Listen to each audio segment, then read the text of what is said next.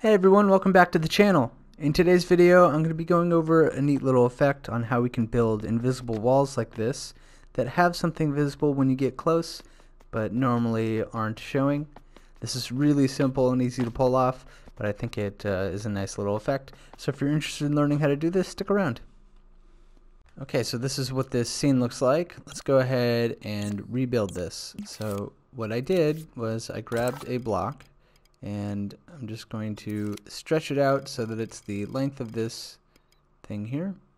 Okay, so this thing should be collidable, but it's not going to be visible. Now we'll leave it visible for a second because we want to paint onto this thing. So paint has an opacity setting, which is really nice, which is why I use that. So let's just give it some paint like this, and let's make sure we have surface snap on, and I'm actually going to use the grid. So I'll paint along this using the ruler painter thing, like that. And now I'll just copy this and drag it over like that. Now we have this complete painting. I'm just going to make a couple clones. There we go. And I'll set these all to, I'll merge them all so it's all one painting now. So now in here we can play with our opacity settings. So I think I set it to like, I don't know, 20 or something. There we go. We can give it a little bit more paint if we want, and maybe a little bit of glow. You can really play around with however you want this to work here. How this is going to work is we take our painting and our sculpture here and we group them together. Now inside the group, let's make the sculpture not visible. Okay, but leave it as collidable because this is a wall. Now in here we can set a label. So I'll go ahead and set this to scenery, and we have this detected output, so I'll plug this into our opacity like that. Okay. Now inside of the player here, I just have this little trigger zone which has a fall off that looks for the label of scenery for both visible and invisible. And that's pretty much all we needed to do. So we can see when we go into play mode, the wall isn't there, and when you get closer to the wall, it starts to show up. Now if you increase this fall off zone, it'll start to show up a little sooner.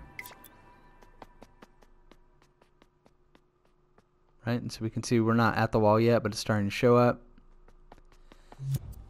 So that all depends on what settings you play with in terms of the opacity. We could increase this up to maybe like, I don't know, 40%. So we can see like when we're getting closer, it's starting to become a little bit more visible, and we get all the way there, it's like a little bit more filled in. And now if we bring this camera behind the wall like that, we can see that the player's running around, and when they get closer, now there's like this invisible wall that they can't go through. Let's see, one other thing, we should probably flip the wall like that so the painting is on this side. There we go. Okay.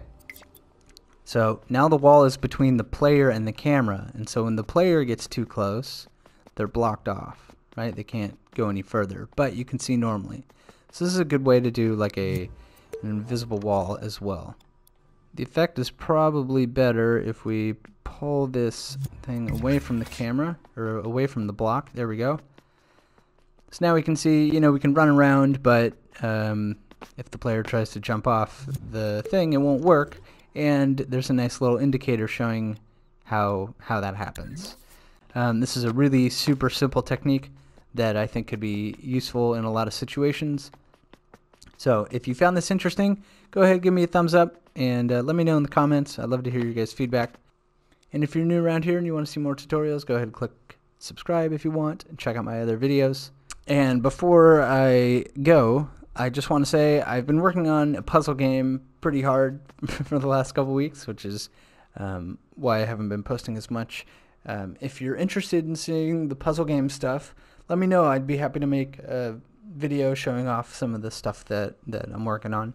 And it should be ready to play relatively soon. I'm trying to get it out before Halloween. So I'll definitely be sharing more news about that in the future. So I hope everyone's doing well. Staying safe. I'll see you next time.